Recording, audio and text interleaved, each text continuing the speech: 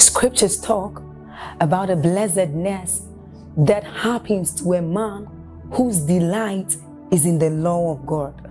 So as Psalm 1 says, it says, but his delight is in the law of God, and doth he meditate day and night.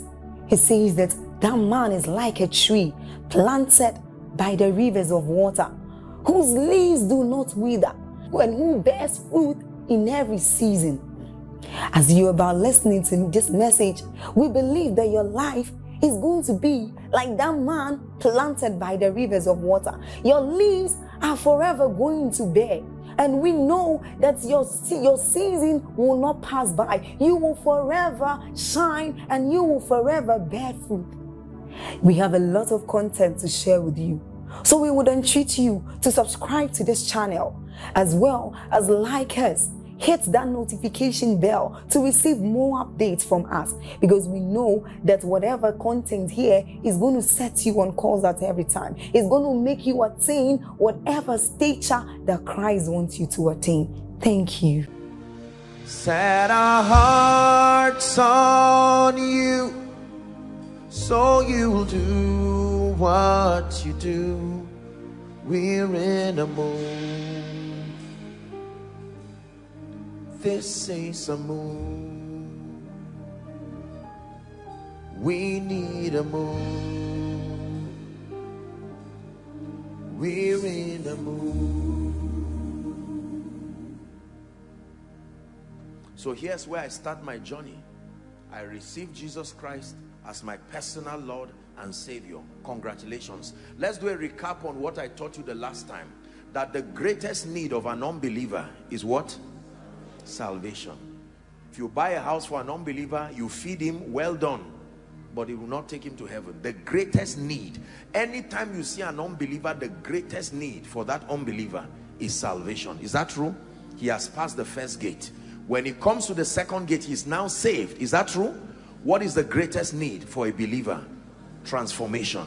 What is transformation? The process that makes you like Christ in experience. Transformation is the name given to the process that makes you like Christ in experience, in all his power, in all his glory, the fullness of himself. Transformation. How do you know you are transformed? When your thinking and your understanding and your belief systems begin to subscribe to the word of God. That's how you measure transformation. You don't measure transformation by the vastness of information you are receiving. You can receive many useless spiritual information. Doesn't mean you are transformed. You have to gauge your transition based on the reference of scripture. To what degree has your entire life submitted to the ways of God in experience? That is the degree to which you are transformed.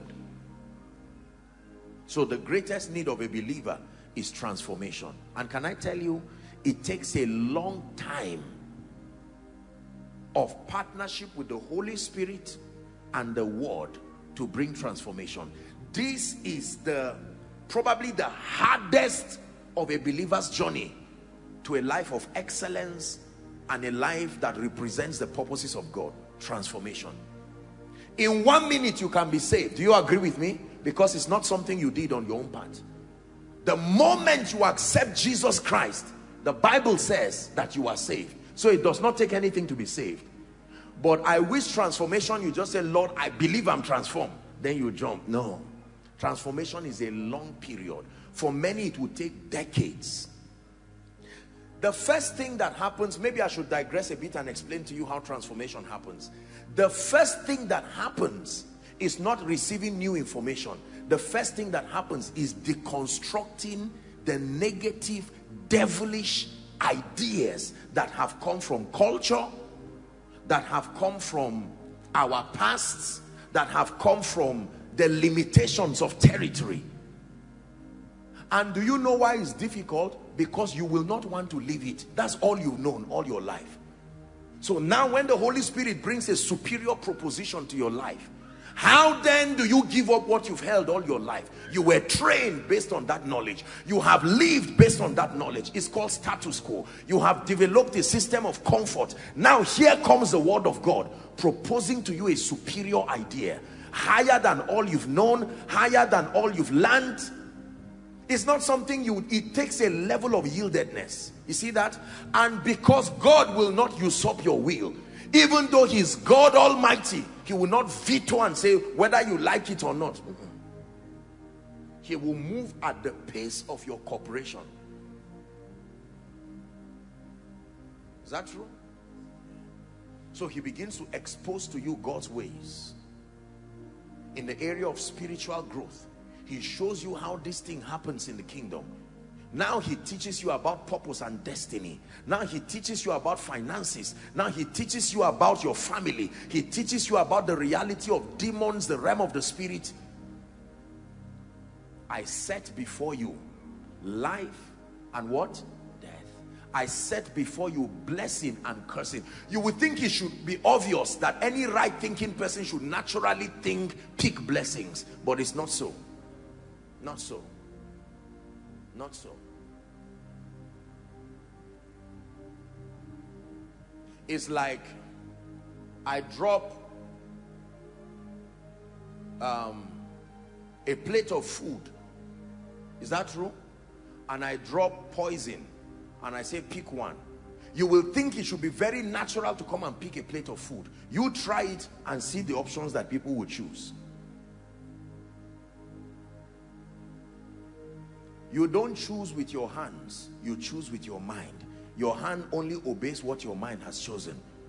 Your body only gravitates towards the direction of your belief system. You have to understand that.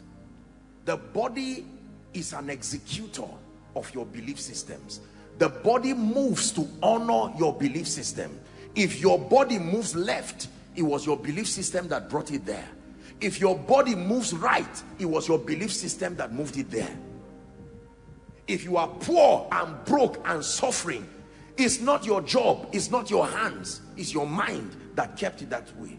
If you are experiencing the favor of God and the goodness of God, it was your mind in partnership with the Holy Spirit. If you live an excelling life, it's the Spirit of God in partnership with your mind. Are you following, please? This is very important. So it says, if these things be in you and abound and stay. Why? Because remember in the parable of the sower, Satan was watching as God was about to sow seeds. The seed, the Bible says, is the heart of man. Is that true? I mean, the seed is the word, the soil, the heart of man. So when the word is about to come, don't think you are the only one paying attention. Satan is also paying attention. What information is God bringing to your destiny? He's bringing an information that passion towards God provides profit for your destiny. He listens. As soon as that word drops, immediately he will come and attempt to pick it. Let me tell you how you know that there have been seeds that the devil has been picking in your life. Ever learning, but never coming to the knowledge of the truth. Have you seen people like that? No matter what you want to talk about, I know. Genesis chapter 1 verse 28. Deuteronomy 8 verse 18. Joshua 1 verse 8. John 1 5. I know. In fact, he's going to go to Hosea 4 6. Just be watching. The question is, what is happening to your life? Now listen, you can stand with the truth, and it is up to you to know what to do with it. There are people who allow the truth change them, like John. There are people who were afraid of the truth and ran away, like Peter. There are those who were making money out of the truth rather than being changed by it, like Judas. It is your choice to know what to do with the truth. Some make money out of it, others run away from it because of the hardness of the truth. Is that true? But others allow themselves to be changed by it. So tonight, very briefly, we have a few minutes, and this will begin today, and then we'll wrap up tomorrow. Why do I take this time to come and spend 2 days to teach? Number one, because it's a spiritual responsibility. Number two, it is a communication of my passion, my love for you, and my sincere desire to see everyone rise beyond the limitations that have come as a result of background. You see that? Once people are exposed to an atmosphere of truth, they become dangerous people, positively speaking. Just pick anybody, whether a villager, whether whatever it is, comes from a hamlet, comes from a city, comes from wherever. You just keep the people and expose them to truth and let their hearts be open. And I show you a people like an arrow that is being sharpened, ready to be shot from the quiver of a professional.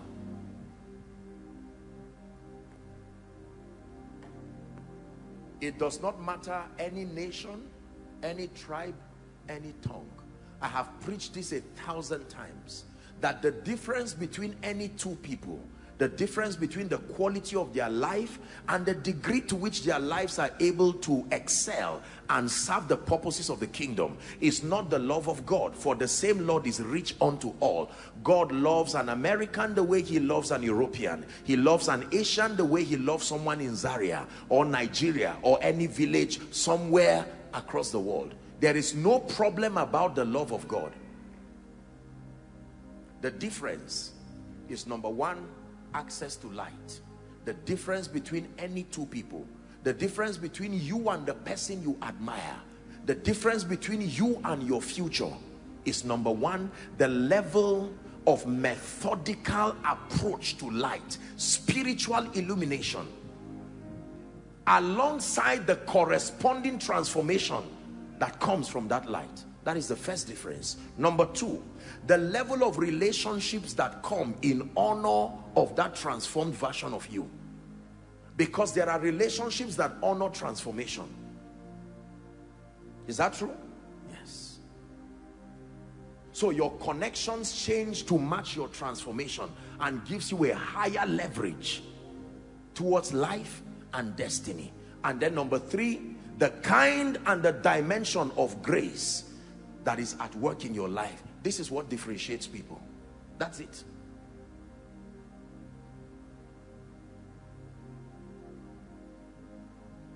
If you put a dead body from America, you put another dead body from Europe, you put a dead body from Haindogo, you put a dead body from your village or my village, you put a dead body from one African nation, you don't call it a white dead body, you don't call it a black dead body, you don't call it an European dead body. No, they are all dead bodies. Is that true? So the difference is not the color of skin. The difference is not even just the privileges that people have. With respect to what God provides, those things are inconsequential. It doesn't matter how you start. There is a provision where you can rise and you can catch up. Do you believe what I'm sharing with you? Yes, sir.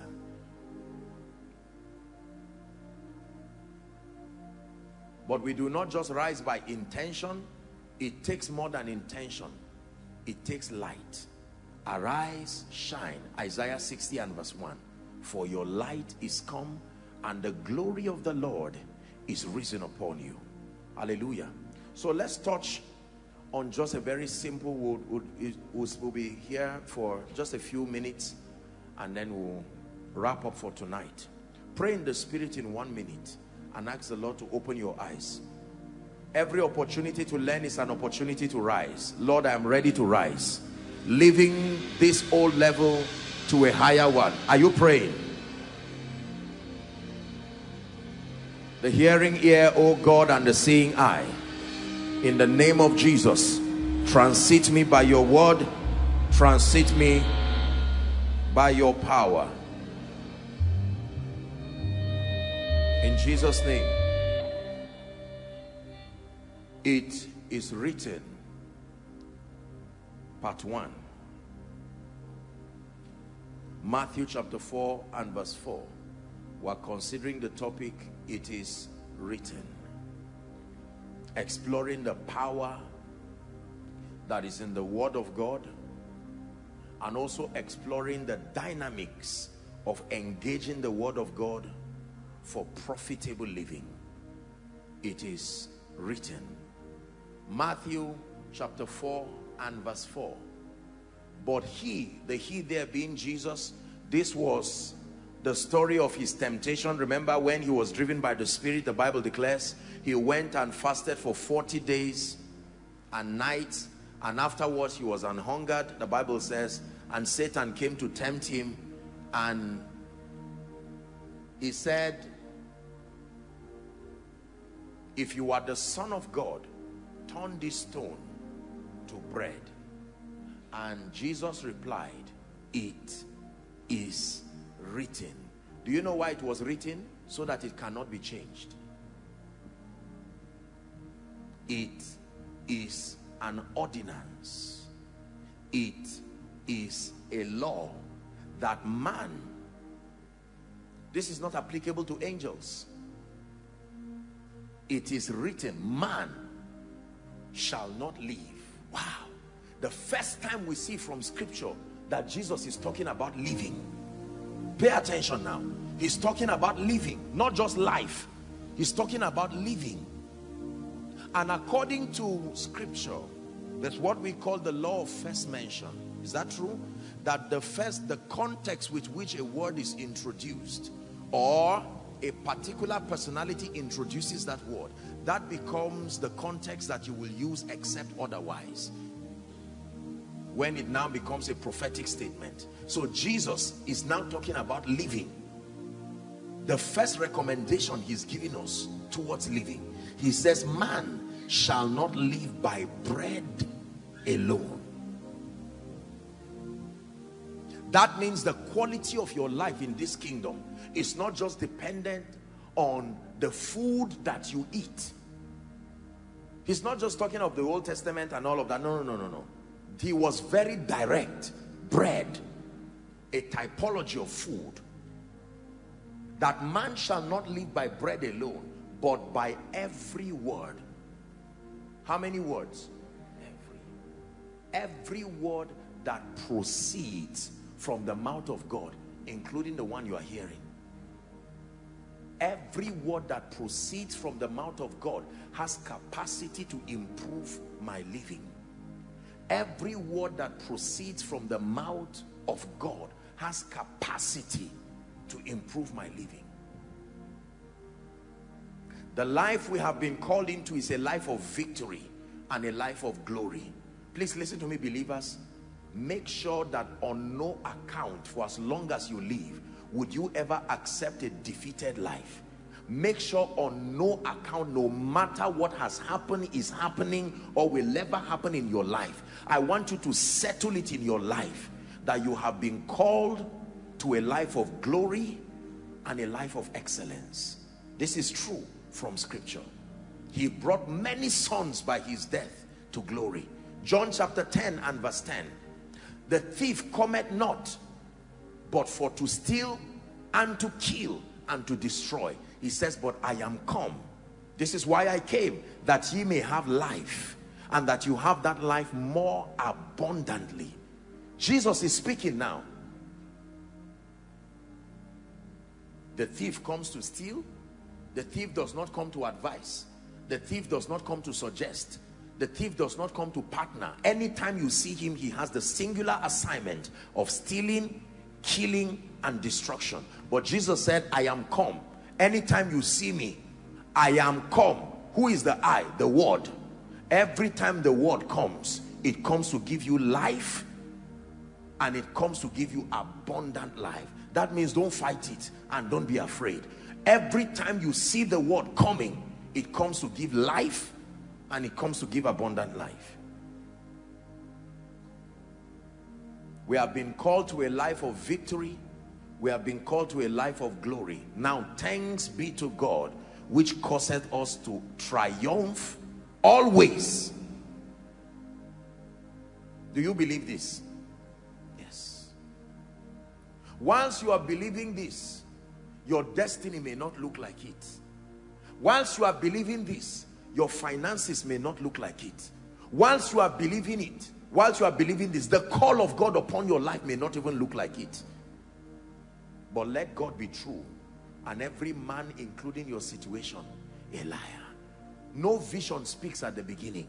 the vision speaks in the end. So it's up to you to believe, regardless my background, regardless the limitations around my life or otherwise. I believe that in the name of Jesus, I have been called into a life of victory. You have to believe this. It looks very basic. This is why many people keep losing in life.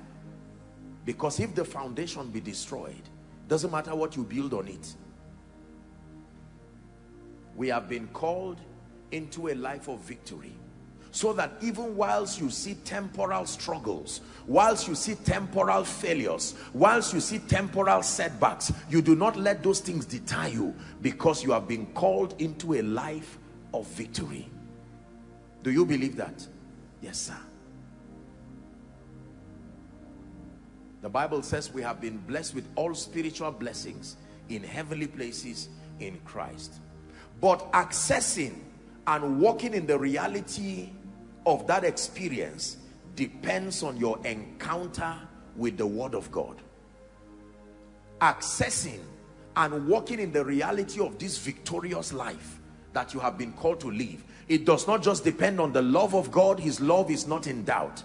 It depends on your encounter with the Word of God, the Logos of God. So I may be called to be a mighty man of God. I may be called to be a mighty kingdom financier. I may be called to be a mighty leader, a politician, a great businessman. I may be called and raised by God to be the solution to the challenge of your family or whatever problem. Just believing and knowing that God has singled you out does not mean you will live a victorious life. You must encounter the Word of God. And this is our assignment tonight. I want to show you a bit as a way of recap what is contained in the Word of God. Then I now show you the dynamics of engaging the Word for victory. Because many believers know the potency that is in the Word, but many believers do not know how to engage the Word. You know that if you are to make rice, you are to cook rice, maybe fried rice. No, let me call something easier that I think I know what and what. What is easier than fried rice? He's saying spaghetti. Praise the name of the Lord.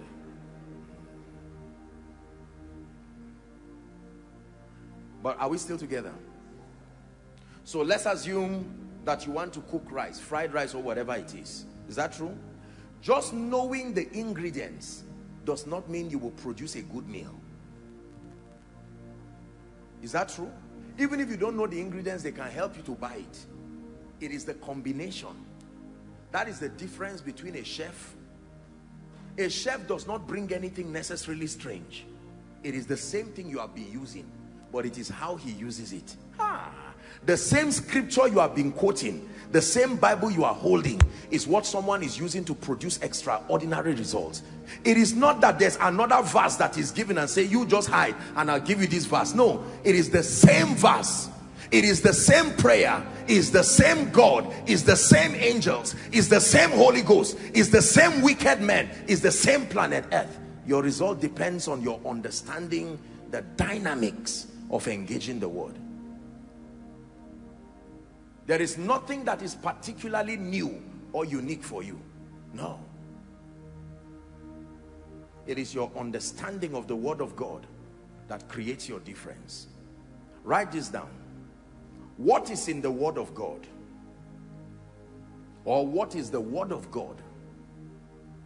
I'll give you 3 points and then we'll begin to deal a bit in some other matters of the Word. Number one, I have taught you here, and let me recap that the Word of God is an expression of God Himself. Write it down. The Word of God is an expression of God Himself. John chapter 1 verse 1. In the beginning was the Word, and the Word was with God, and the Word was God.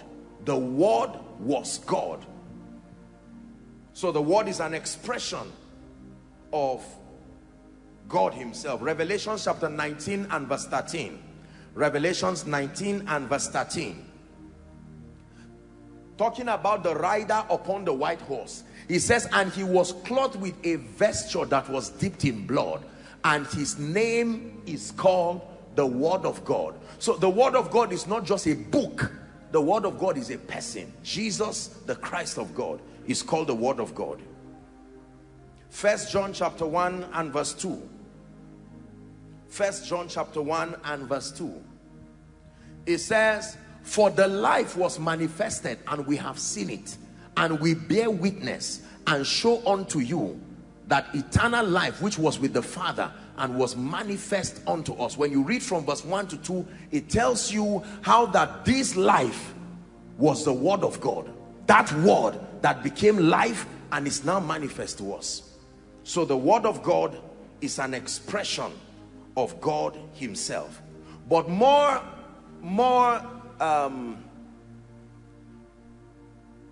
would I say, in a greater sense, the Word of God is an expression of God's thoughts and God's character.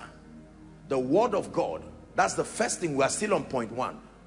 Yes, it is an expression of God, but in a greater detail, it is an expression of God's thoughts and God's character.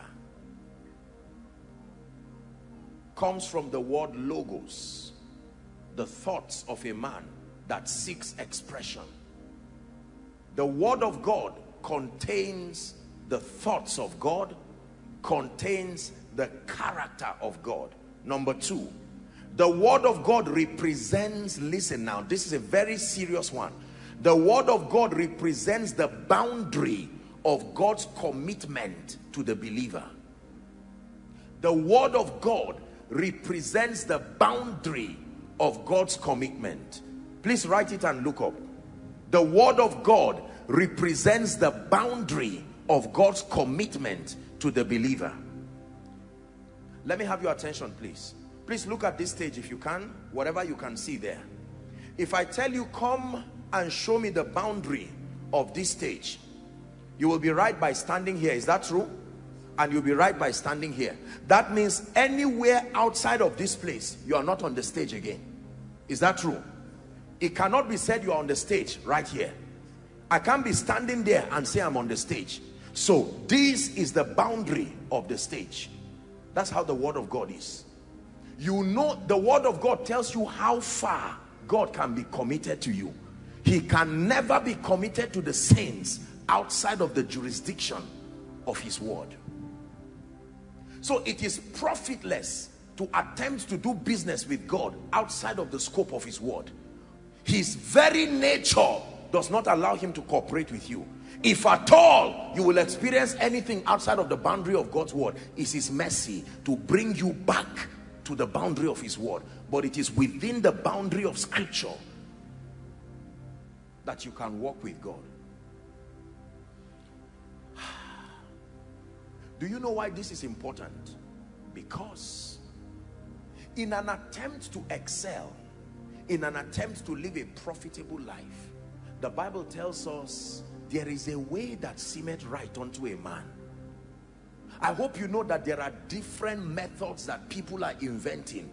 There is the one that came from demons. There is the one that came from culture. There is the one that came from the pride of men. There is the one that came from the ignorance of men. There is the one that came from imbalance of men. All of these roads all attempt and propose to you a great future. Can I tell you this? As powerful and well-meaning as the communicators of these truths might be, it is only the dimension that is within the scope of the word that can secure God's commitment. I give you an instance, and I'm saying this because I'm teaching us this is home. Kenneth Copeland, right from the days of his youth, he found in scripture from Kenneth Hagin and the rest the power of faith and its ability to provide victory in the life of a believer, and that it comes by believing and engaging the word. That was his conviction, and he would speak the word in a very childlike way. Is that true? and continue to speak the word. Oh, in the name of Jesus, I am healthy, I am sound, I am whole, I will live long, I will live 120 years. And he keeps speaking, and it looked childish. When he began to say it, there were many people who said this thing is too childish. There are other advanced ways we have found. And he told them, you people will all fade away, and I will remain, because not because I trust myself, I know that this is true. When he started this, he was Kenneth E. Hagin's pilot. This man is in his 80s today. His eyes are still 20/20 vision. He is still standing strong, blessed. His wife is still by his side. Every one of his children is born again. They are born again, filled with the Holy Ghost, serving in ministry, successful themselves. And he's still saying what he said when he was young. I am blessed. He had even gotten, the last time I heard him speak, he had already gotten the year he will pass on. He has chosen the year because he believes that he has the power to choose it. So he chose it, and he announced it to everybody that it will not be less than this. No matter what your fears are. A man who started saying something from his 20s and he's now getting close to 90 and he's still speaking, it will be stupid for anybody to believe that that person does not know what he's doing. We sell drugs that have 45% chance of working, and we believe them. We sell something that is 80, we say this thing is 65% chance that your headache will go away, and you still believe it. And here is something that has been proven through decades. Be careful what you call basic. Be careful what you call advanced. The moment it steps out of the boundary of the word of God, you may be impressed with what you are doing, but I tell you, you will waste your time. Have you seen students that the teacher will give an example? List 6 things, and the person will list only 2 and explain them, and at the end of it you will get 2 because you were asked to list, and the mark allocated for listing 6 was 6. They did not ask you to explain. You listed 2 and thought it will cover for the remaining 4 you don't know, and you explained them PTO. You turn your page, you wrote again. At the end of it, the man will say, this is wonderful, but you scored 2. That is how, listen, I know this is funny, but I want you to pay attention to what I'm telling you. Because you see, you will come in with our myriad of pride on what we think is the formula. When the fire of God blows through it, it's only what is consistent with the word that will be left. And for many people, they are building chaff, convictions that will not stand the test of time.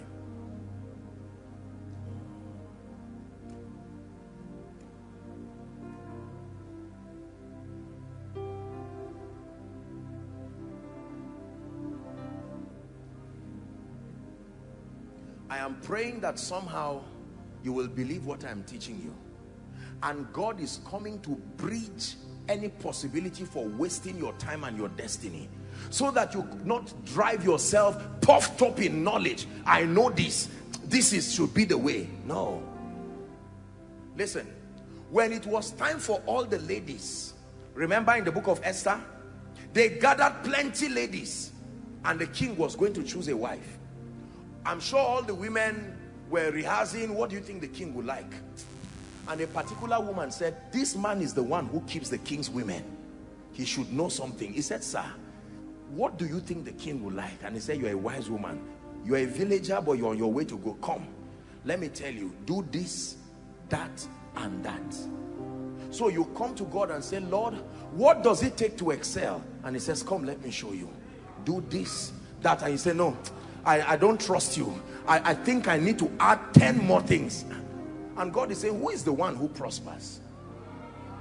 I am setting an exam for you, and by reason of relationship, I have told you this is what to answer, so that I will pass you, because I so want you to move forward. And you left what I taught you and you are reading something else, and then you get 0. It's not my fault. I did my best to help you. Are you getting what I'm teaching you now? Listen, there are people today who desire to walk in the anointing. They desire to walk in spiritual power, genuine spiritual power. But you will be amazed to know how many formulas in the body of Christ have been invented that makes for power. And yet, while we keep doing those things, the sick are still sick. Out of 10 people on wheelchairs, only one person gets up. But there were men like T.L. Osborne. There were men who went from Africa to any nation. They reproduced that result. And they wrote books. They wrote truths. It is true that knowledge is progressive, but you must build on what has worked. Listen. Listen. In the school of the spirit, there are no inventors. It's a relay. The first law of impartation and followership is to honor the results that are before you. It is pride to ignore what has worked before you. Even if you build upon it, honor it first. It takes a professor to make a master student become a doctor. He will one day be a professor, but in the interim, if you ignore that man, you will never have that PhD. Are you getting what I'm telling you now? Follow them who through faith and patience have obtained. What did they do with demons? Demons is not today. Demons started oppressing us. What happened to T.L. Osborne when he came to Africa that we have not even received the gospel? What happened to Reinhard Bonnke as he traveled from place to place? He went to places where they gave him charms. He held it and destroyed it and went back home and slept sound. There was no day that he did not get up and go for a crusade and say because demons attacked him. There was something he believed. Today, with all the exegesis and volumes of teachings about deliverance, volumes of teachings about whatever, demons still oppress us after that meeting. Volumes of teachings about this. We go back and we preach on crusade grounds. God is able to do this. And while we do it, the sick are saying, nah, I believe you. All those guys were powerful. My goodness, my God.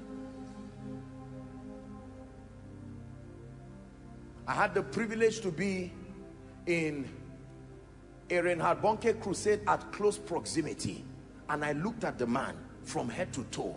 There was really nothing there, but there was everything there.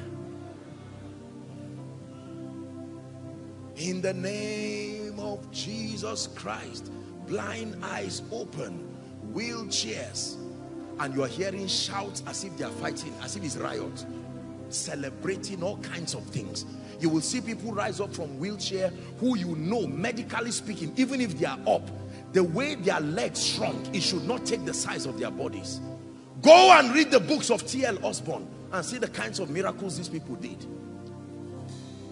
Or this issue of growing out legs and hands that people are just making a joke out of, these were the guys that introduced these dimensions to the body of Christ.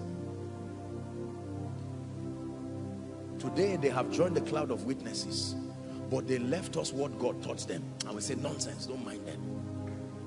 It was Kenneth Cope, Kenneth E. Haking, and Oral Roberts.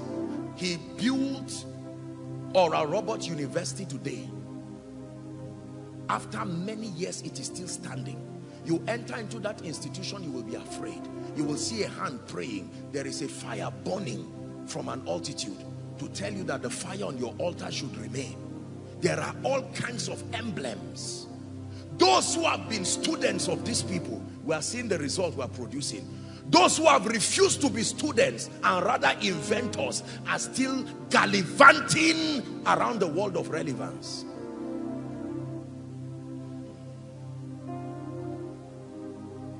There are research institutes, and there are inventions that happen in those research institutes. But before the researchers get to that point, they are trained by those who have obtained. Is that true? When they become competent personalities, then on the strength of their qualification, they can now begin to dig further. Do not trust any new invention until you see how much the individual honored what he met. Do not trust any new revelation until you see what the individuals did with what they found. If I teach you something new and something advanced, find out what was my honor for what worked already. Today there are all kinds of inventions that we have, planes, but they are not with dishonor to the right brothers. It is an improvement. From the foundation of what they did, we can now build upon and rise. The word of God represents the boundary of God's commitment. Can I tell you this? Heaven and earth will pass away. Babies will become teenagers. Teenagers will become adolescents, young adults, midlife, and they will become elders. The word of God remains. You will waste your destiny trying to invent a wheel again. The wheel has already been invented. It says Jeremiah 6:16. Give it to us, please. Jeremiah chapter 6 and verse 16. Please give it to us. Jeremiah 6:16. It said, stand, thus saith the Lord, stand ye in the ways and see, and ask for the old paths. Where is the good way? Just because it is old does not mean that it has stopped being a good way. It says, and walk therein, and ye shall find what? Rest for your souls. My precious people, look at me. There is a path that leads to victory. There is a path that leads to genuine wealth and prosperity, that you will lay up gold as dust and not know what to do with it, and yet your heart is still inclined to God. This life of beating left, right and center, hustling, trying to make ends meet. Why don't you pay attention and listen to the one who invented the way?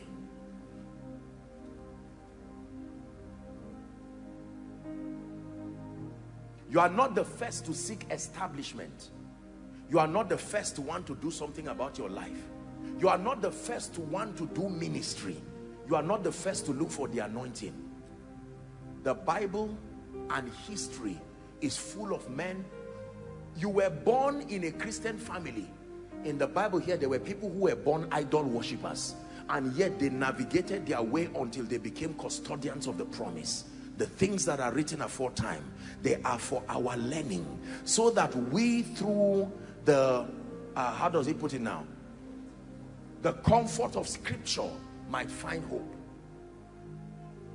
How did Abraham, who came from Ur of the Chaldeans as an idol worshiper, what path did he take that later got him? At the end of the story, we see an exalted man who has now become the custodian of the blessing, that he became God's idea of what it means to be blessed, to the point that in Isaiah chapter 51, here's what he said, verse 1 and 2. It says, look unto Abraham your father. He is my recommendation on how I transit people through my word to a life of excellence. Abraham.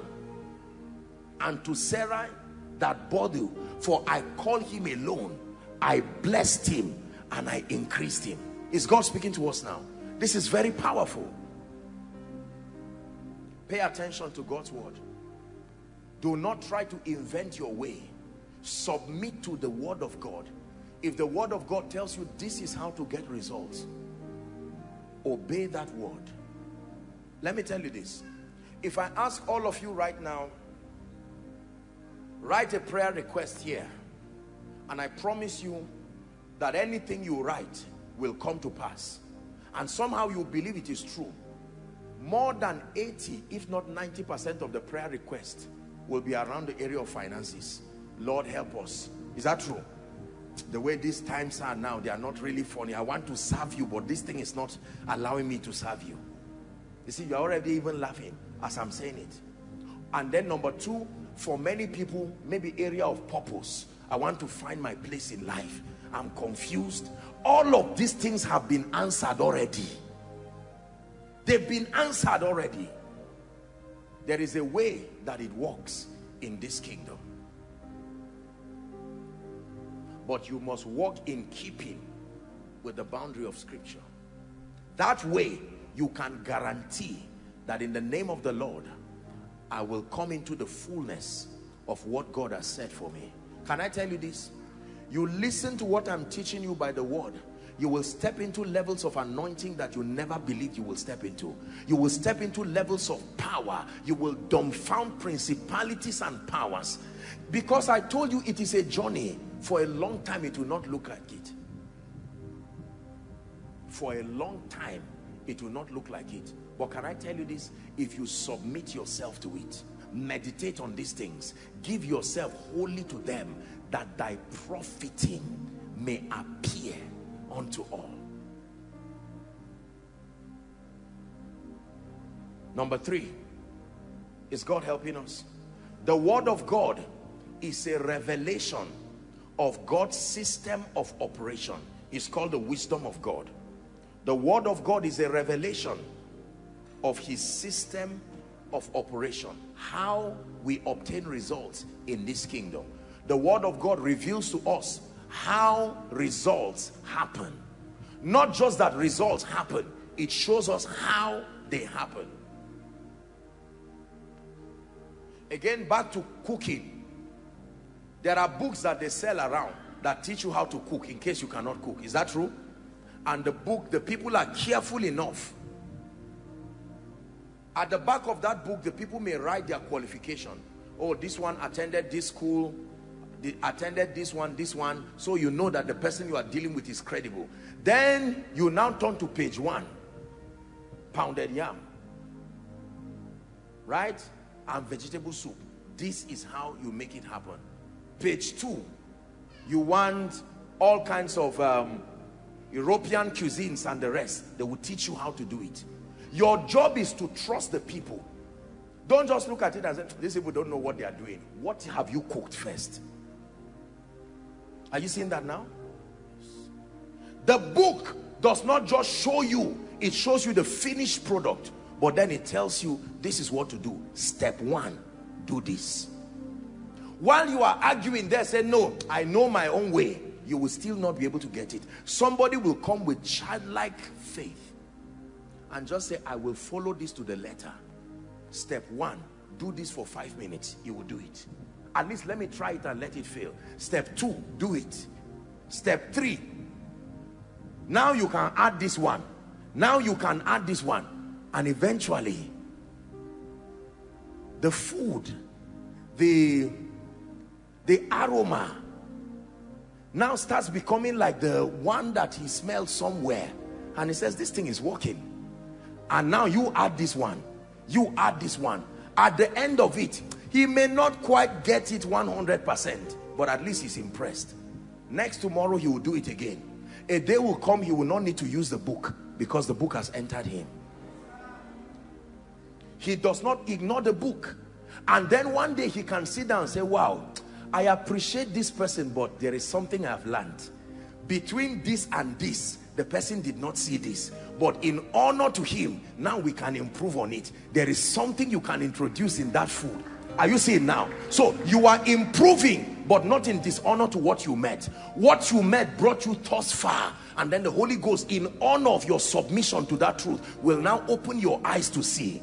Listen, I have told you, our children will edit what we now call revelation of our age. But if they ignore what we are teaching, they will be surprised that they will remain in our yesterday, even though they are our future. If they listen, one day they will be listening to a koinonia message, and I'll be preaching so powerfully, and the Holy Ghost will tell them, you see, this man did his best with the grace he was given, but between this mystery and this mystery, he didn't see this one. Now, because you have submitted to honor it, let me show you something. And he will show you. Their own message now becomes the improvement of our own. Are you seeing it now? Yes.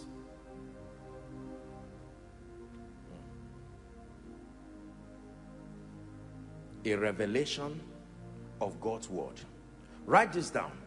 I've taught you, but let's deal with it quickly. The word of God contains 3 things. Number 1, promises. Number 2, principles. Number 3, prophecies. The word of God essentially contains 3 things. Number 1, promises. Don't forget. Number 2, principles. Number 3, prophecies. What are promises? God's commitment. If you will do this, this is what I will do. This is my intention for you. If you walk in keeping with the conditions that make this manifest. Write this down. You only commit God's integrity to perform when you walk in keeping with his promises and his principles. You only commit God's integrity to perform when you walk in keeping with his promises and his principles. That means that God loves you, but the only way to commit God in your life is when you walk in keeping with his promises and his principles.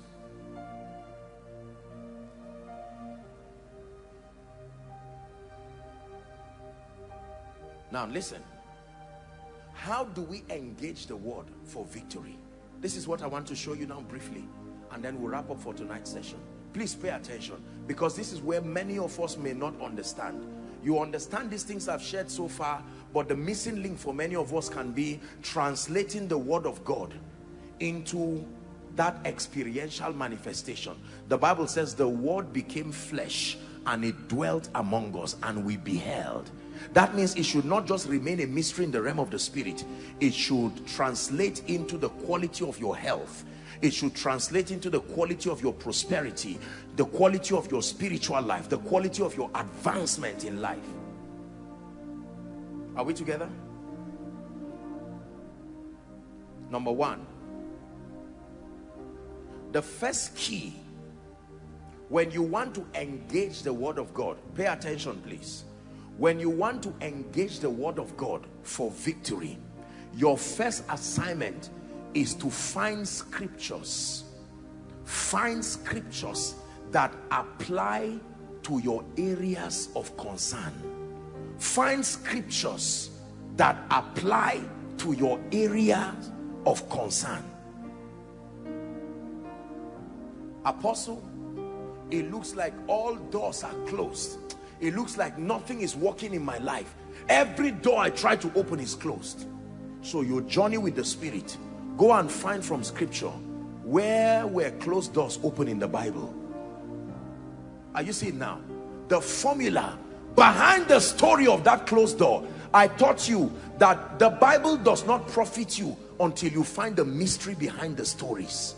Mysteries are hidden in stories. If you just read the story and Abraham did this and Samson did this and Paul did this, it has not blessed you. You have to look with the eyes of the Spirit. Then you will find the mystery behind the story. That's the profit from it. So if I were you and I want to do something about closed doors in my life, I go to scripture, at least one or two scriptures. Is that true? There are many scriptures that show you how closed doors were open. The most classic of them, I can use two doors. Number one was the door of the grave. Whether for Lazarus or for Jesus himself, it was once closed. The door of the grave for Lazarus, the tomb, was closed, but under a condition it was open and he came out. So I will study it. Jesus himself, the door, the tomb was closed and it was opened and he came out. Are we together? Yeah. I go to Acts chapter 12 and I read there how that for Peter it was even 3 gates that closed him and all of them open. So I now I found a scripture. So open doors is a possibility. So I will no longer be asking God, do you want to open doors? That question has already gone because I found it in scripture. Are we together? And Jesus the same yesterday. The moment you find it in scripture, there's no need asking whether God wants to do it. For this promise is for you and your children and your children's children, as many as are afar off. Are we together now? So I know that God wants to open doors. Now the next thing is to understand the dynamics. What was done? You are not reading for open doors, then suddenly you say, let me pause a bit and read Songs of Solomon. You are being distracted. Let me turn and read Leviticus, how they made the tabernacle, except the Holy Ghost takes you there. Stay and study the area where you are trusting to find light in. Okay, scene 1. Peter was in the prison, bound hand and feet, Is that true? The doors were closed. What happened? The next thing the Bible tells you is that prayer was made by the church unto God for him. So I write, I'm combining my ingredients now.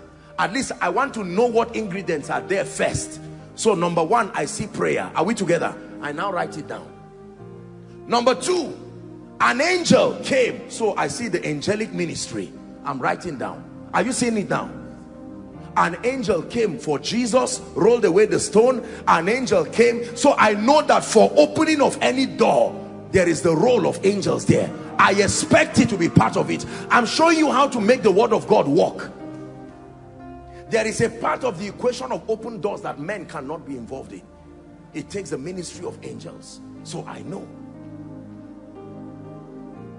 What is the project? To scatter that door that is open. But how do you engage it? I've written prayer now. Is that true? I've written the angelic ministry.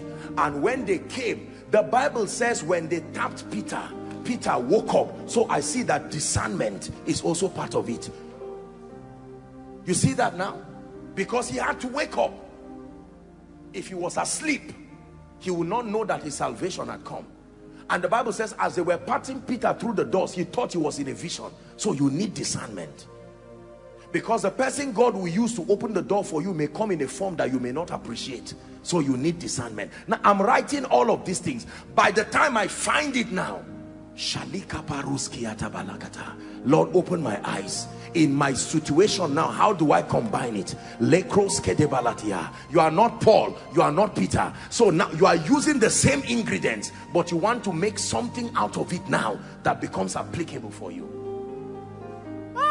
This is where the Holy Ghost comes.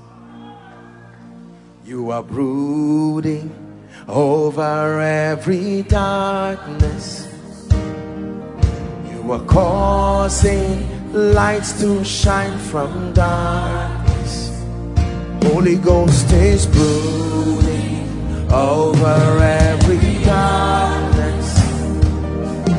You are causing lights to shine from darkness. Now, the assignment of the Holy Spirit is to make what happened in the Bible happen in your life.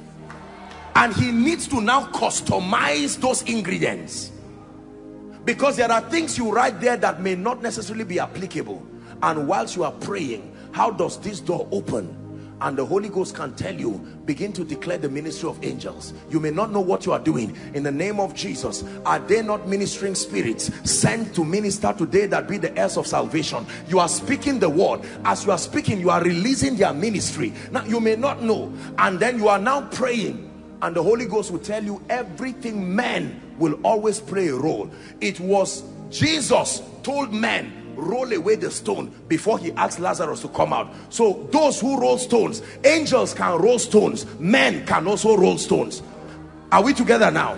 They can roll it spiritually while men roll it physically. And so you can pray and God will tell you, send this person a text and just use honor. This is the man appointed by God to roll away that stone. Ordinarily that person will not listen to you, but because what came to you is Rhema from God.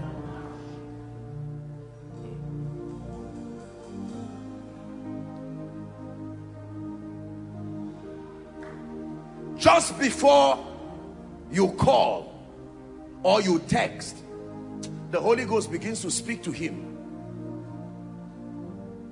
Living is not profitable until you empower people. The Holy Ghost is preparing. You see how he's acting it. He's preparing him to honor that text. He begins to put a thought of impacting lives. You should not, you are too wealthy to just remain at this level. And then suddenly your text comes, and honor is the key for access. Honor is a triumphant usher. It can lead you with dignity into the heart of any man and any system. Listen. And whilst you are sitting, yes, who is this? Oh, I'm this and that. Oh, have you got a job yet? Tomorrow come to my office first thing in the morning. And then the moment you are done with that conversation, just when you want to go to bed, God says, no, no, no.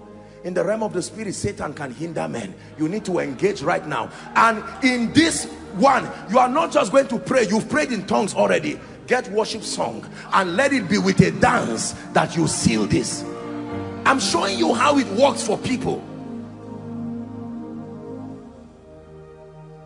So you are now dancing and rejoicing and celebrating. I will exalt you. You have lifted me above my enemies. And while you are doing that, there are angels fortifying. The Bible said the angel rolled the stone and sat on it. Let me see who will roll it back.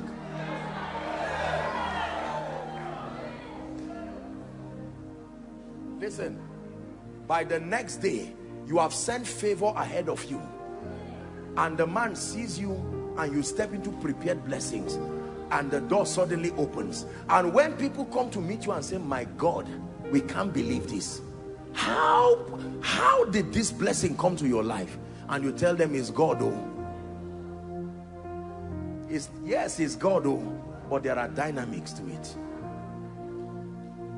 In the beginning, God, the Word.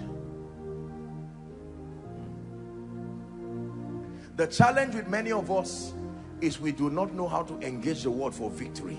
So what we do is we just know somewhere in scripture there is a verse for prosperity.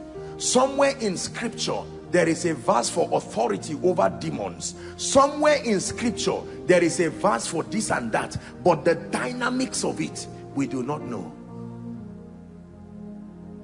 I want your life to so command results. So command results to a degree that you will bring glory to the name of the Lord, not just for the marketing of flesh. My brothers and sisters, please listen to me. I know what I'm saying. I'm not teaching you cunningly devised fables. You listen to what I'm teaching you. By God and by grace, your life will excel in a way that will make you afraid.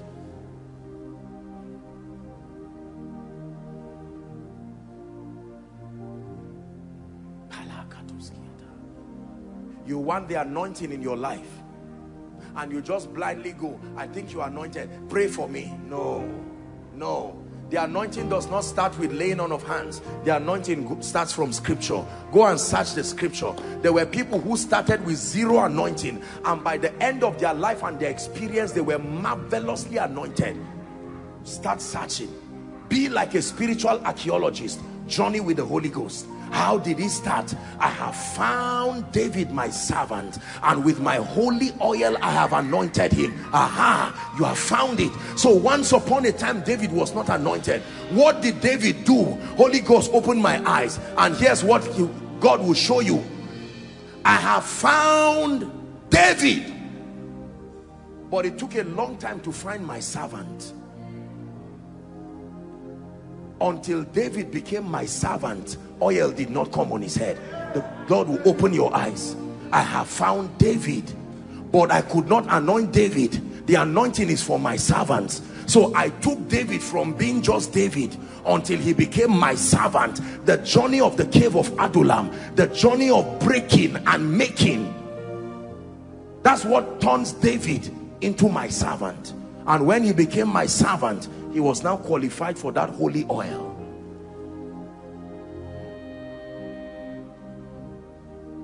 Lord, what is the secret of being marvelously lifted by you?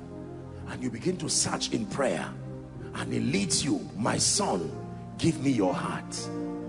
Give me your heart. Give me your heart. Lord, but I've been giving you my money. Nonsense. Give me your heart. Give me your heart. What is in your heart? Your reputation. What is in your heart? The entirety of your self-worth. What is in your heart? Your ambition. What is in your heart? Your sense of honor. Give it to me. It's not saying remove something from your chest and give me. Give me everything. And you begin that journey with him. Lord, I do not have the power to take Isaac, but I give you permission to take Isaac. And God says, that's what I want. Let's begin that journey. And at the end of it, it will look like your life is a miserable life, until God turns with you and says, because you have done this to me, I swear and I vow in my name that in blessing I will bless you, in multiplying I will multiply you. You see that? At that point, you don't just walk with God by emotions again. Your sacrifice has become a covenant. This one is more than just power. This is covenant. Psalm 50 and verse 5. Gather unto me my saints, they that have made a covenant with me by sacrifice. At that point, God will swear a vow on your life and say, there is no meeting you will go to that I will not be there to defend you. That one is God. Is not Old Testament, New Testament. This is between you and God. By reason of your sacrifice, he will swear a vow with you.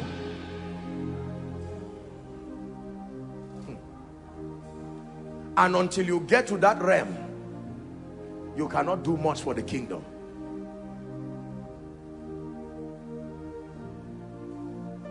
Many people wonder why sometimes all of these marvelous things that God does happen, doesn't matter where, doesn't matter who. It's not because I'm so much of anything important. It is because behind this you see is blood dripping, blood that came from death, blood that came from sacrifice. Once God has sworn upon you, it remains so until you see his face. It's a difficult thing to get God to swear a blessing over your life. But if God does swear a blessing, this is what our fathers taught us. This is what God did for people like Oral Roberts. This is what God did for the generals. He swore a blessing. He gave William Branham a covenant that there is an angel that will walk with you, and William Branham will stand on a crusade ground with many people there and say, God told me that everywhere I stand his angel will come, and he will remain there until the angel appears. He will say the angel has come, and all of a sudden spectacular manifestations of the gifts of the Spirit.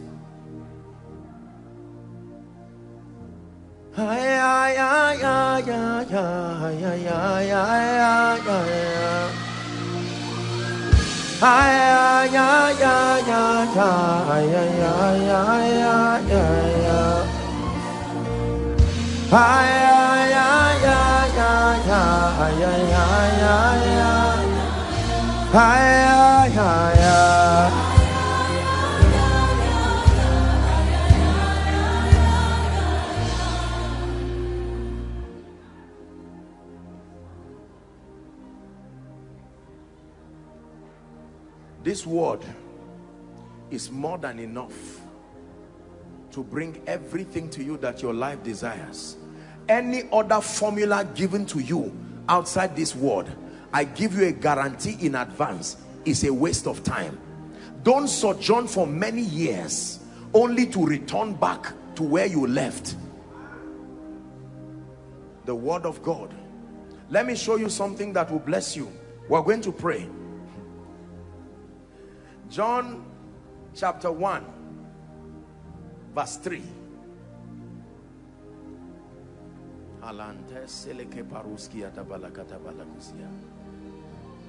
Please read with me, everybody. 1, 2, read. Stop. All things, prosperity made by him, longevity made by him, influence made by him, spiritual fire and fervency made by him, relevance made by him. All things were made by him, and without him, without means outside of his participation, was not anything made. Let me tell you what the devil is deceiving our generation into doing. Listen, my dear people, here's what the devil deceives us into doing. This church thing is a waste of time. Just leave this thing and use your common sense and face your future.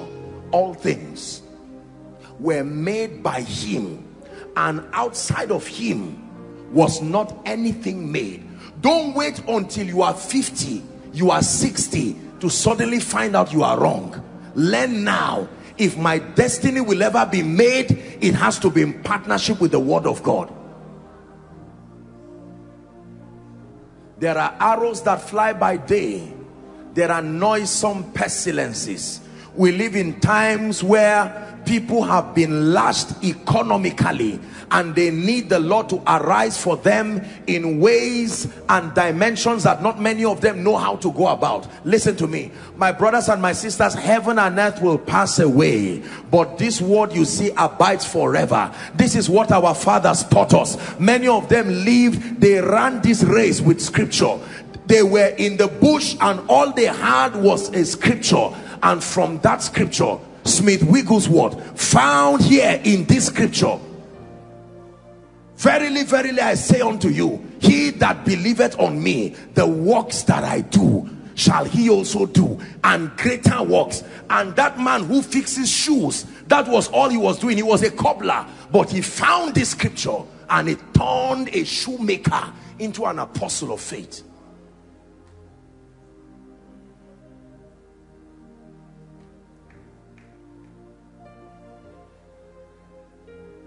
I perceive that God is no respecter of persons, but in every nation, whoever calls upon him or whoever serves him is accepted by him. That means it is not happening because you are in Nigeria or not in Nigeria. No, the Lord is my shepherd. If the Lord is my shepherd, I shall not want. Why? Because he can make me lie down in green pastures. He can lead me beside the still waters. He can even restore me. He can guide me in the path of righteousness for his name's sake. Then he says, though I walk through the valley of the shadow of death, my comfort is that you are with me. Your rod and your staff, they comfort me. He says, you prepare a table before me in the presence of my enemies, anointing my head with oil.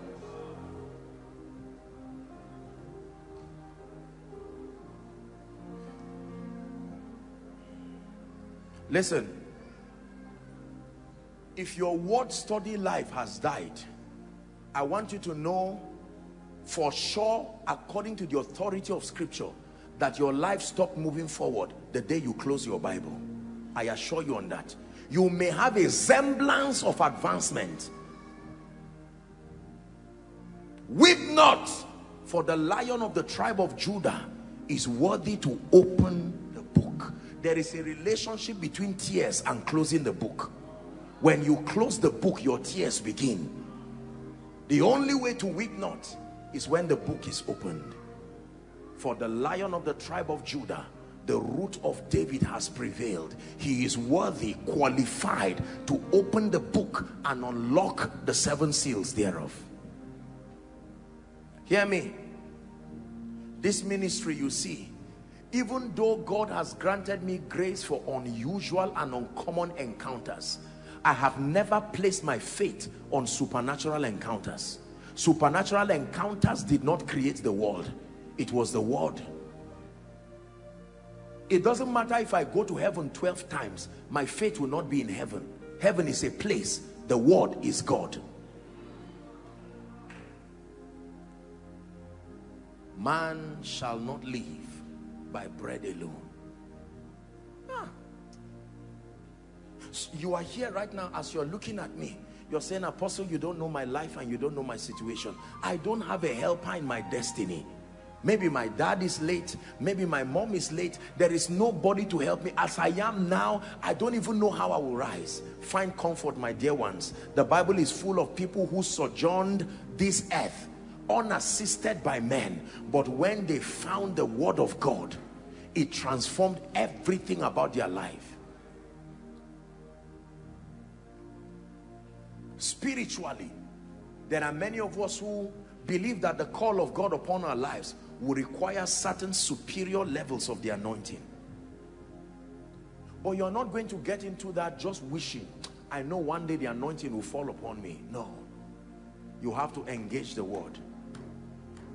In the beginning, the word, not anointing. In the beginning, the word, not prayer. Prayer is a derivative of the word. Anointing is a derivative of the word. Signs and wonders are derivatives of the word. Return back to the place of the word. Place value on the word of God. Place your life upon it, and you know that you place your life on something secured. Every destiny helper that is scattered around your life and is needed for your life and your destiny, it is the word of God that brings them. It is the magnet that will bring them. And can I tell you, don't ever say I am in Zaria. It's not true. God can pick them from anywhere. You believe what I am telling you. Anywhere. Go and lose the colt and bring it. And if any man asks you, tell him the master hath need of it.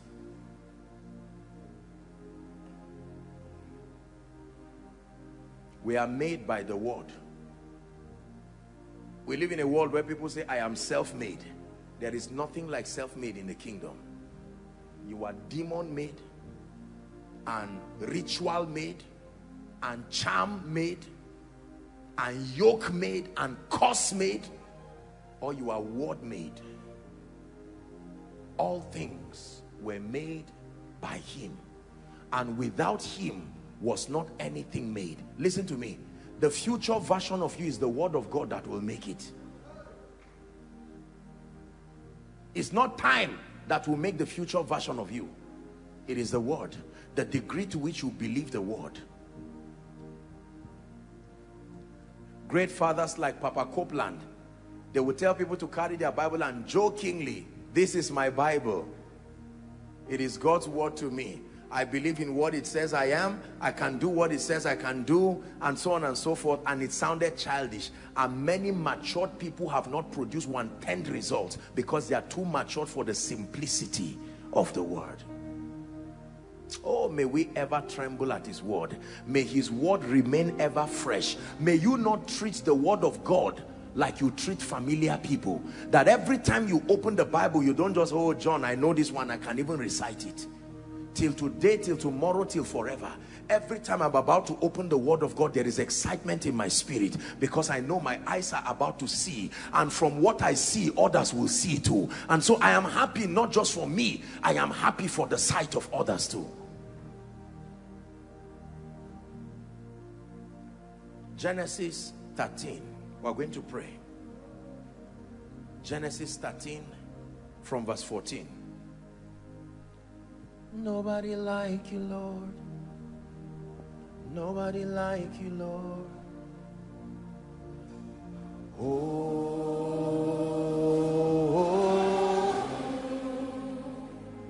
there's nobody like you, Lord. Nobody like you, Lord. I wish I had the liberty to begin to tell you the testimonies and the things that God continues to do in this ministry. It's just that because of the maturity levels of people and because of the times that we live in, sometimes it's just safe to just give glory to God and say God is doing great things.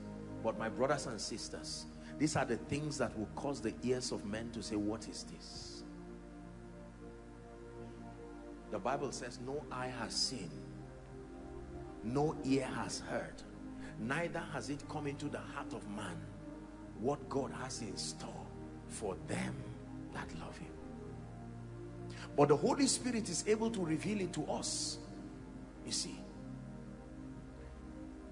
watch this. Genesis 13. And the Lord said to Abram, after that Lot had separated from him, lift up now your eyes. What was the first thing he lifted? Not his feet, his eyes. And look from the place where you are, not the place you want to be. From the place where you are, lift up your eyes. From that place of poverty, from that place of spiritual bankruptcy, from that place of irrelevance, if I will use that expression, lift up your eyes. And he says, where thou art, look from the place where thou art, northward, southward, eastward, westward. Next verse. For all the land which thou seest, not the land which is available, all the land which thou seest, to thee I will give it, and to thy seed. Anything you see will outlive you. Your seed must benefit from it. It says, for as long as you can see it, I will give you in a way that your seed will also have it forever. Lift up your eyes, see. Verse 16, we're reading to 17. I will make your seed as the dust of the earth, so that if a man can number the dust of the earth, then shall thy seed also be numbered. 17, hallelujah. Arise, now that you have seen, walk through the land. You don't start by moving, you start by seeing. Walk through the land in the length of it and the breadth of it, for I will give it unto you. Listen, the problem is many people start moving and acting without seeing. The assignment, listen to me, the assignment of the spirit of faith is to make you see what God is saying. God's servant Bishop David Oyedepo will say, you cannot doubt what you see, you can doubt what you hear. How many of you have picked up a call to answer a call and you suspect it's someone and you say, who is that? And he says, your voice has changed, but not what you see. Can you say, I'm wearing white? Am I wearing white? Because you can see. The same way you can see physically, and it gives you confidence. Nobody will move to a closed door with his eyes open because you can see. Is that true? So you know you need to open the door. That's how it is spiritually, and that's how it is by the word. Let this word become your new eyes, that you see through the word. If you can see it, that God has said it, and then you find out. Listen, seeing it does not just mean finding it in the word. Seeing it also means find out the principles that commit God over that issue. Find out what you must do to commit God. There is always something. There is a participatory role that you have as far as committing God is concerned. You want to be great. You want to excel. You want to rise beyond your status quo. You want to rise beyond the limitation of your territory. See. And you go to Deuteronomy chapter 28 from verse 1 and 2. It shall come to pass, if thou shalt diligently hearken to the voice of the Lord, to do and observe all that I command you to do, right? That I will exalt you above the nations of the earth. Deuteronomy 28 and verse 1. And all these blessings will come upon you and overtake you. When he was speaking it, he was not just speaking it to Israelites, because we are that seed, the seed of Abraham. Galatians chapter 3 and verse 29. And if ye be Christ's, then are ye Abraham's seed and heirs according to the promise. I believe that I've been called to a life of grace, a life of glory. I believe it doesn't matter the witches, the wizards, it does not matter the orchestrations of darkness that befall the day. I know by the Spirit of God that in partnership with the word and in partnership with the Spirit, that I will live a victorious life, serving the purposes of the kingdom and excelling while I do so. This is my conviction. You make the word of God become your frame of reference. Are we together now? And then you commit God by walking in keeping with the principles that make it happen. Many of us here, I wish I had the time. Well, let's see what happens tomorrow. We still have a session tomorrow. Many of us want to rise. You want to rise out of a life of mediocrity, a life of poverty, a life of failure. My brothers and my sisters, there is a way to do it. If you think the way is business, think again. If you think the way is just buying and selling, think again. No. It is not what you do. It's primarily who you know. Then what you become by reason of that knowledge. Then what you do from the standpoint of that becoming. Are you seeing now? Everything starts with knowledge. Let's round up with this scripture for tonight. Daniel 11:32.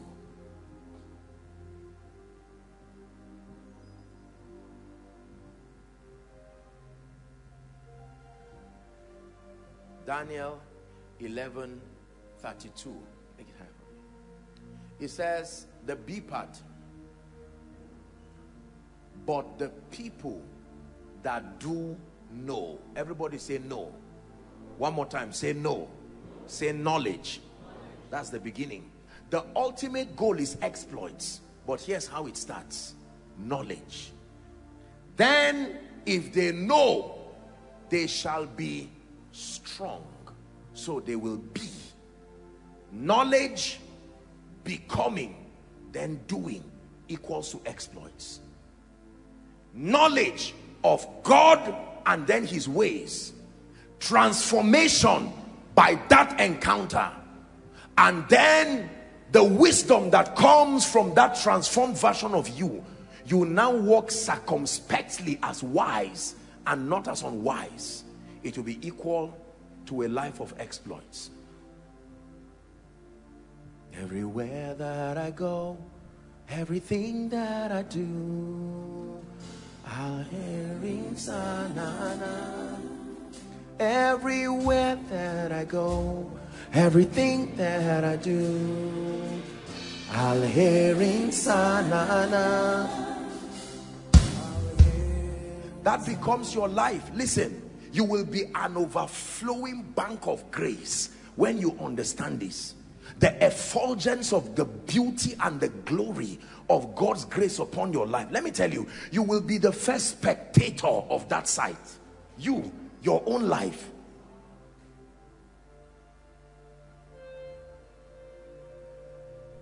I know what I'm telling you. It is true. How God anointed Jesus of Nazareth with the Holy Ghost and with power. He went about doing good. You don't just do good. There is something that must be in place for you to do good. Healing all they that were oppressed of the devil. Listen to me. From this night's meeting, I want you, as we pray for a few minutes, make a decision that your life is not going to be the way you met it. Make up your mind. I'm tired of giving excuses about my life. I've been giving excuses. It's because I'm in Zaria. It's because I'm this and that. Refuse. The word of God is an advantage. It is true. Everywhere that I go, everything that I do, I'll hear in Sanana.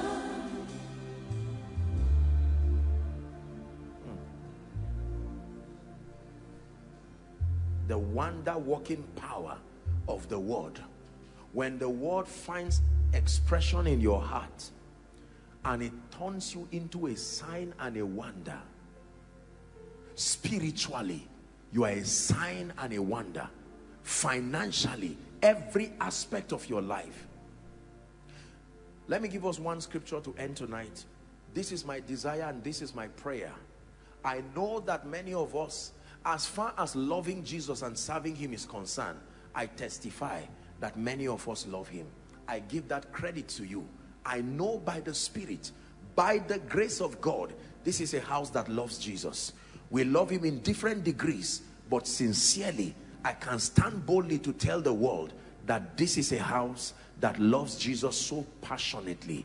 Our love for Jesus has been proven again and again. But in addition to your love for Jesus and your desire to make him known to the nations, God desires that you excel in your life. He wants you to rise to a point where your life becomes a testament of God's glory.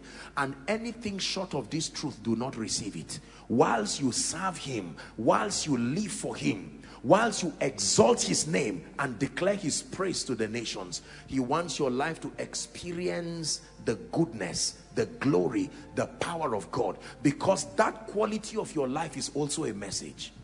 Genesis 24:1. Genesis 24 verse 1. Genesis 24 verse 1. Everyone please read. And Abraham was old. Hold on. That means he lived long. Everybody say long life.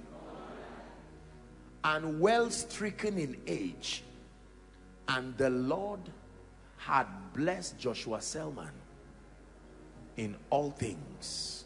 And the Lord, see, it is what you see that is given, not what your neighbor sees, not what your family sees. As far as your eyes can see, the possibilities that the word of God constructs for you becomes your inheritance. The portion you have seen is the portion you step into, not the portion available, the portion you see. If all you see from the word is an excelling spiritual life, that's all you will get. If all you see in the word of God is a prosperous life, and you don't see a spiritually vibrant life, you will get prosperity at the detriment of your spiritual walk. If all you see in the word is divine health, that's all you will get. But if you see everything that makes God God, spiritual fire, vibrancy in your life, vibrancy in your finances, and you say, God, this is what I have seen. He says, unto you, because you have seen it, this becomes your inheritance. Let us not allow our children suffer because we did not see well. Son of man, what seest thou?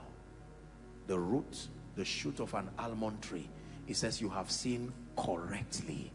As a result of what you have seen, I will hasten my word to perform it. What word? The one you have seen.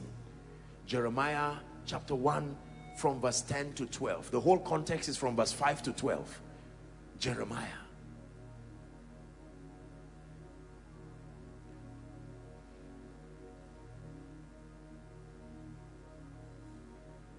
Aside from your biological parents, aside from your spouses, for those who are married, believe me when I tell you, it will be very difficult for you to find a single human being that loves you more than me.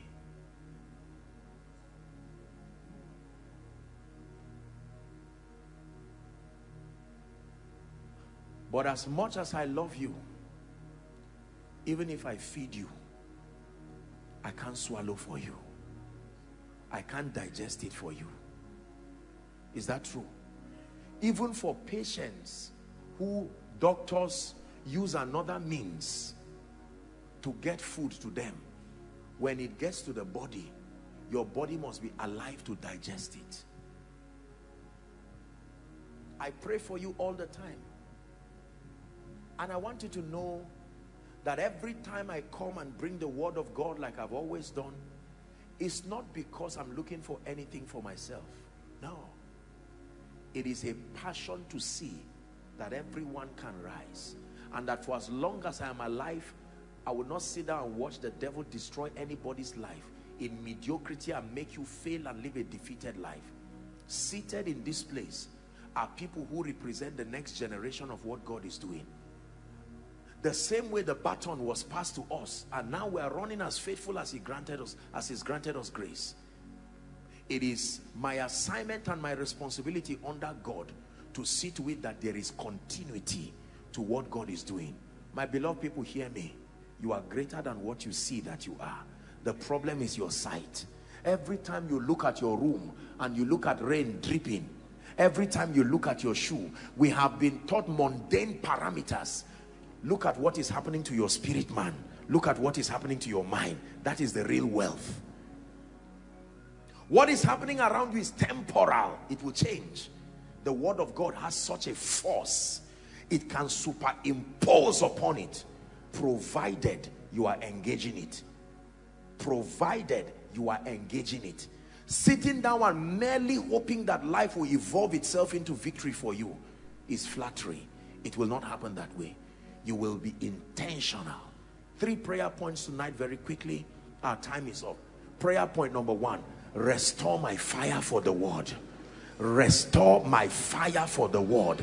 Restore my fire for the word. Restore my appetite for the word. Restore my fire for the word. Someone is praying, restore my appetite for the word. Don't be distracted.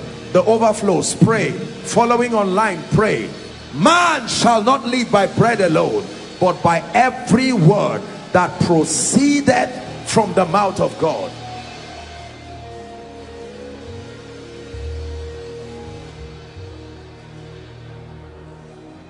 Please pray. Pray.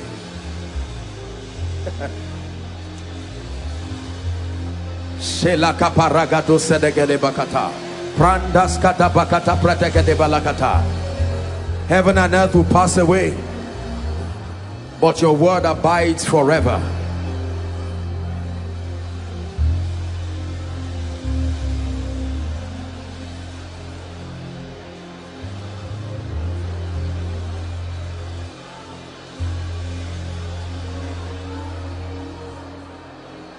No shadow you won't light up, mountain you won't climb up, coming after me.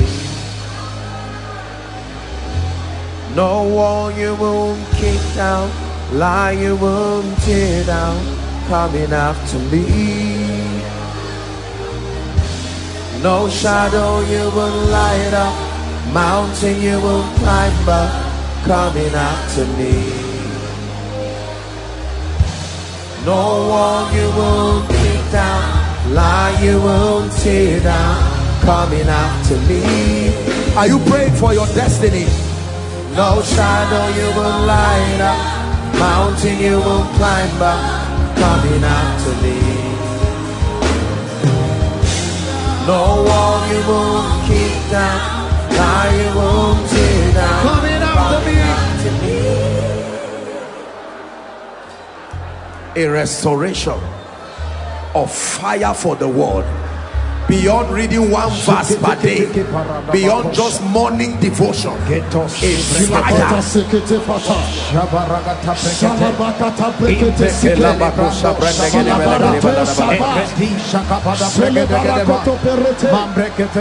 Hallelujah. Hallelujah. Let's look up. Prayer point number 2. You are going to declare the word of God that you know over every aspect of your life. Don't declare your problem. Don't declare what is wrong. Every scripture, no matter how little or much you know, you are going to open your mouth, place the word of God upon your destiny and leave it there, and watch the reaction that happens. Place the word of God. Is someone declaring, Gentiles, come to my light, kings to the brightness of my rising. In the name of Jesus, I arise, I shine, my light is come, the glory of the Lord is risen upon me. In the name of Jesus Christ, I am an eternal excellency, a joy of many generations. In the name of Jesus Christ, I'm planted in the house of God. I flourish in the courts of our God. In old age, I am fat and flourishing. My gates are continually open, never closed, to receive the forces of the Gentiles. My path is as a shining light that shines ever brighter, even unto the perfect day. 1,000 fall by my side, 10,000 by my right side, none shall harm me. With my eyes will I see and behold the reward of the wicked. The Lord stands by me like a mighty, terrible warrior.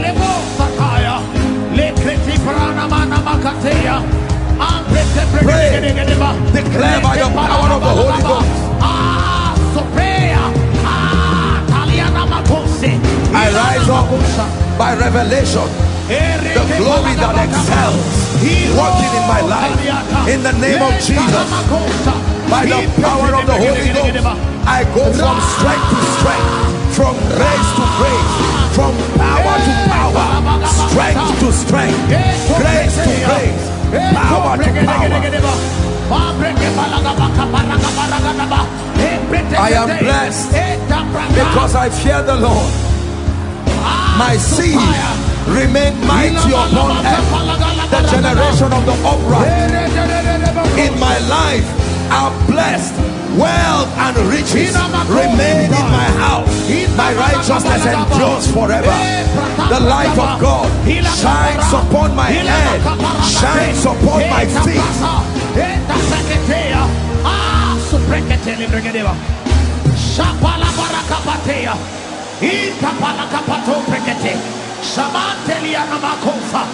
Don't be tired. Let the redeemed of the Lord say so. Declare long life. I declare longevity.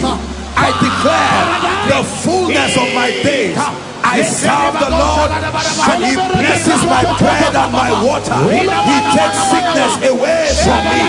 The fullness of my days I fulfill. Goodness and mercy follow me. Goodness and mercy follow me. Goodness and mercy follow me. No weapon fashioned against me shall prosper, and every tongue that rises up against me falls for my sake. Are you declaring? The Lord gives me a wisdom and a mouthpiece that no one can gainsay nor resist. The wisdom of God is at work in my life. Favor, access to the hearts of kings, access to the hearts of nobles.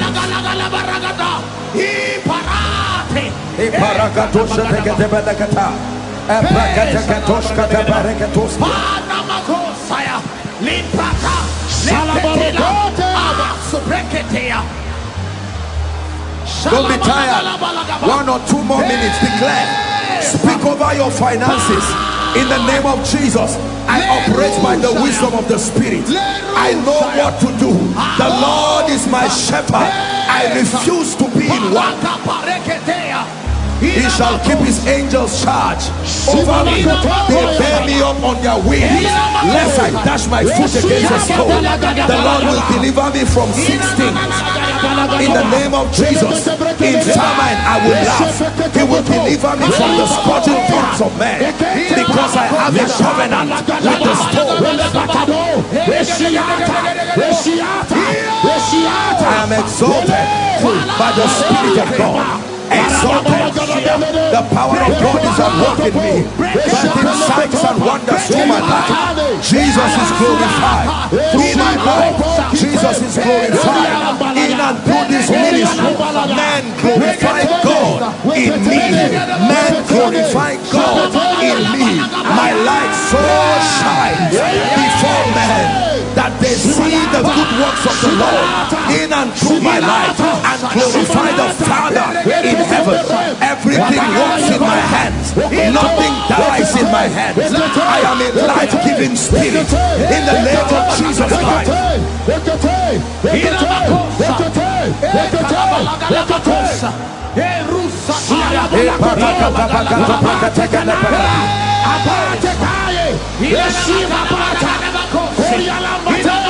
Declare from glory to glory, from grace to grace. My prayer life on fire, my word study life on fire. I continue to contend for transformation by the Spirit of God. Superior belief systems, superior versions of myself. In the name of Jesus, the gates of cities, the gates of nations, the gates of territories are open for me, for the sake of His name upon my life. Don't be tired. You are the redeemed of the Lord. Say so. You are the blessed of the Lord. Say so. You are the anointed of the Lord. Say so. You are the lifted of the Lord. Say so. You are the favored of the Lord. Say so. Declare so. Proclaim so. Decree so.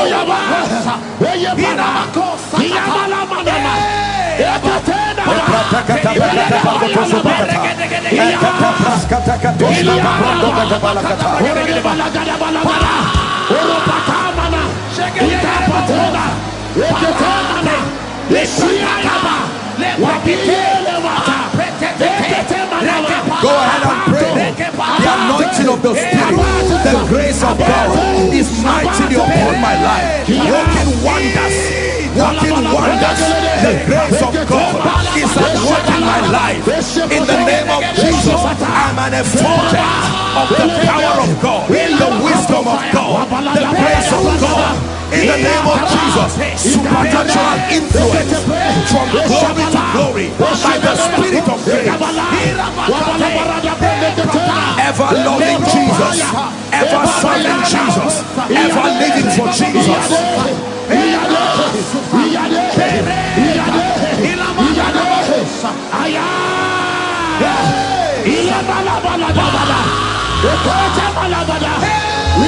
I have authority and dominion over principalities, over powers. I have authority, I have dominion over causes, over yokes. In the name of Jesus, no enchantment, no divination, no pronouncement, no necromancy, no enchantment with the heavens can walk over my life. I am immune by the power of the word of God.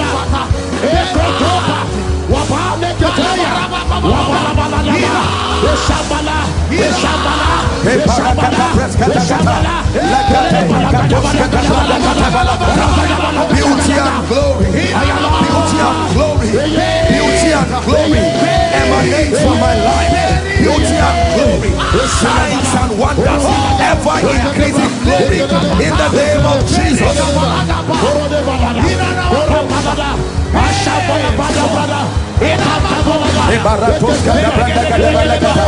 The evil of the times will be far from my dwelling. The evil of the times are far from my habitation.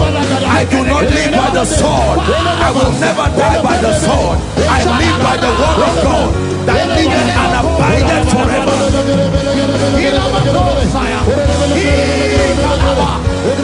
My body is free from sickness and infirmity, killer diseases.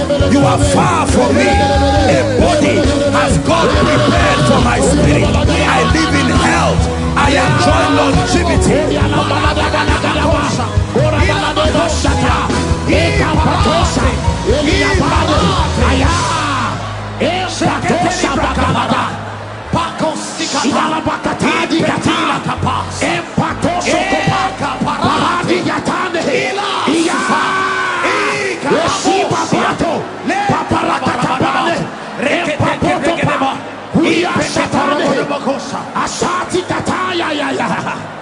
And I will not be silent.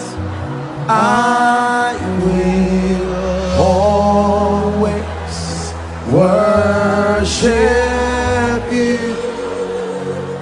as long as I am breathing. I am breathing.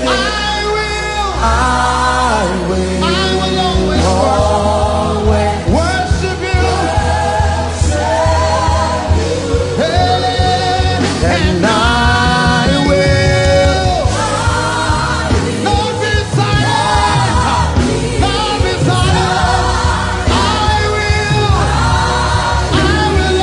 always worship you. As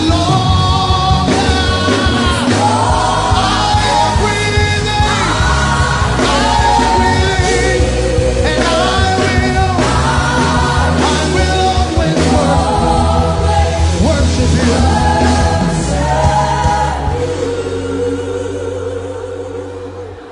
Listen, it was written so that it will not be changed. It was written so that it will not be changed. Lo, I come in the volume of the book as it is written. Many things have been written and I believe them. I want you to leave this place this night not just saying I came to church. I want you to leave this place this night with confident assurance. It has been written concerning me, and I engage it with understanding until my life becomes an effulgence of victory. In the name of Jesus Christ. Give me 1 minute to make an altar call. It always starts with Jesus. There are people listening to me here. You are in this auditorium. Probably you are visitors coming for the first time. There are others who have been here, and you are saying, Apostle, while the word of God was coming forth, the Lord began to speak to me about the need for a meaningful relationship with Jesus, more than religion, more than church. And there are others who are saying, Apostle, I love Jesus, but the way my life is, I need to start afresh. Wherever you are, aside from overflow 3, that I may just request that you move to the front of your screen. If you are here or you are outside, it's my joy to lead you to Jesus. Wherever you are, please leave your seat quickly and come and stand before me. Receive that boldness. Don't be ashamed. Are there people coming? Let's celebrate them. I believe there has to be someone that God is speaking to. God bless you. God bless you. Celebrate them as they come. Those coming from outside, clear the way for them. God bless you. Don't sit back when the Holy Ghost is saying, come and join them. I believe that there are people that the Lord is speaking to. Hallelujah. Let's give one more minute. Are there people who God is calling? If you are coming from outside, please quickly make your way. Overflow 3, move to your projector stand outside. And then for those who are following online, you can participate in this prayer. Let's celebrate them as they come. God bless you. God bless you. Hallelujah. I appreciate every single one of you. Thank you so much, my dear ones, for coming. I want to lead you to make this prayer. It is the greatest prayer you will ever make in your life. If there's anyone joining them, please come quickly and stand. God bless you. Lift your right hand, every one of you, and say this after me. Say it loud and clear with every sense of conviction from your heart. Say, Lord Jesus. One more time, say, Lord Jesus. Tonight, I declare that I believe in you. You are the Son of God. I believe that you died for me. I believe that you were raised up for my justification. This night, I make Jesus my Savior, my Lord, and my King. I declare that I am a recipient of eternal life. I also declare that I receive the abundance of grace and the gift of righteousness, and I reign in life. From today, I move forward ever and backward never. In Jesus' name. Keep your hands lifted. Father, thank you for these ones, and as many who are connecting, following from around the world, and those who are in the overflows. They have come to declare your lordship over their lives. By the authority of scripture, I declare their sins forgiven. And in the name of Jesus, I declare that the Lord gives you a new beginning. From tonight, you are recipients of God's life, God's grace, God's power. I decree and declare in the name of Jesus that from today, you go forward ever and backward never. In the name of Jesus. The power of sin, Satan, hell, and the grave is broken forever over your life. In the name of Jesus Christ. Welcome to the family of God. In Jesus' name I pray. Hello. Scriptures exhort us from the book of Proverbs. It says, my son, attend to my sayings. Incline thy ears to my words.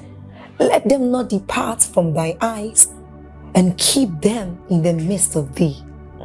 As you have listened to this message, we believe that you are going to reap the blessings thereof if you attend to these words as well. That you will keep these words in the midst of your heart. That no matter the circumstance, your eyes are going to be fixed on these words.